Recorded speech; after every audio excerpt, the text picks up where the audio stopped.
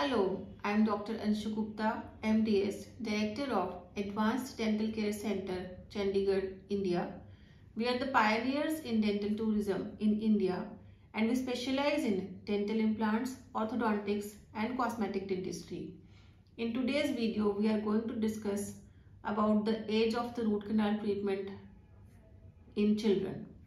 Many of the patients who come to us with very young and small children like the age of 18 to 24 months, where we advise the patient to go for the root canal treatment, they are literally shocked when told that a root canal treatment is needed in a child's tooth, and they end up asking, is it possible to do root canal treatment in such a small child and is it indicated?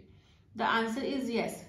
When the dental decay has spread to the underlying nerve area of the tooth, where the pain has become intolerable and the nerves have become involved and the tooth is extremely sensitive to hot or cold, or while eating food, or a pain or a pus or infection or a swelling has developed with respect to a primary tooth, then the root canal treatment is of course indicated. Many of the patients, they don't want to get it done. Once or twice the problem can be solved with the help of antibiotics, but long term, if a root canal treatment is indicated, it needs to be done. The reason being, the primary molars are usually replaced at the age of 11 to 13 years. So if a child is having a problem of dental decay in a tooth at the age of say 2.5 to 3 years, he or she cannot continue with the same tooth for next 9 years without a proper root canal treatment and a crown.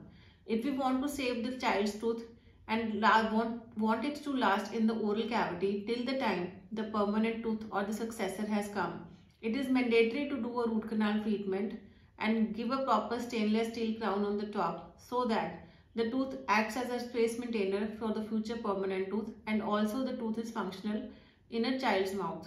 So don't worry if your child has been told to go for the root canal treatment. Please do not hesitate.